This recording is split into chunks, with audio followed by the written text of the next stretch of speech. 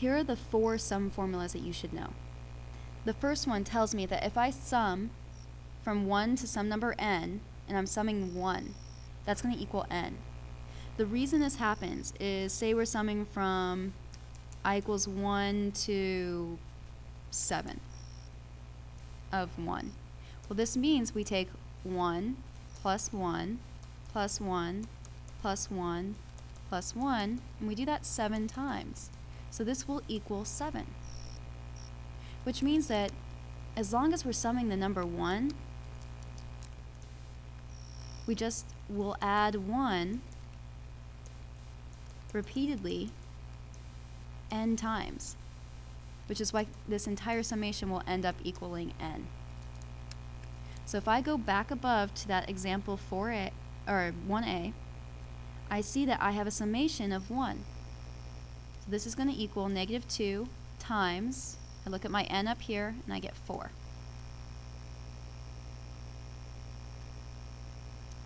Alright, let's go back down.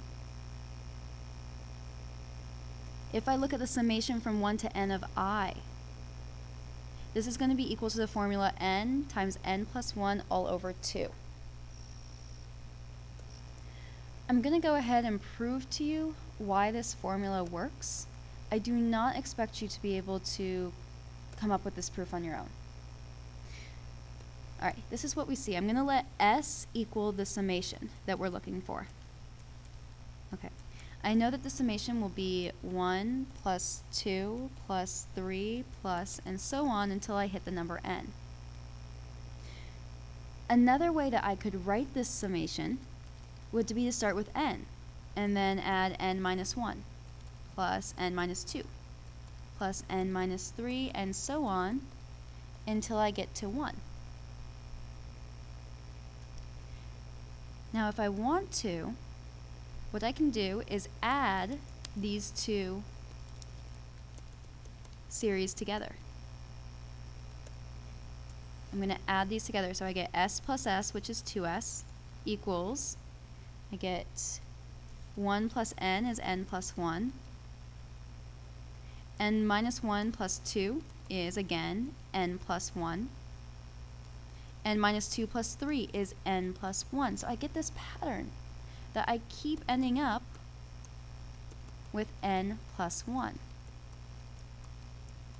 And we're going to get this n times, because there's n number of terms. Thus, I get 2s equals n times n plus 1.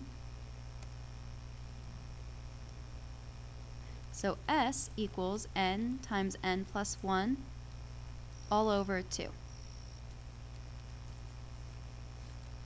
And that is exactly what the formula was telling me up here. Now let's apply this.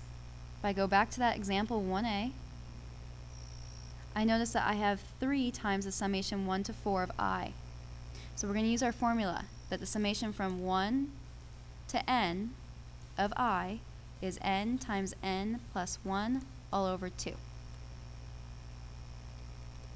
So using this formula, I get 3 outside times 4 times 5 all over 2. What this ends up giving me is, I get 10 over 2 is 5 times 3 is 15.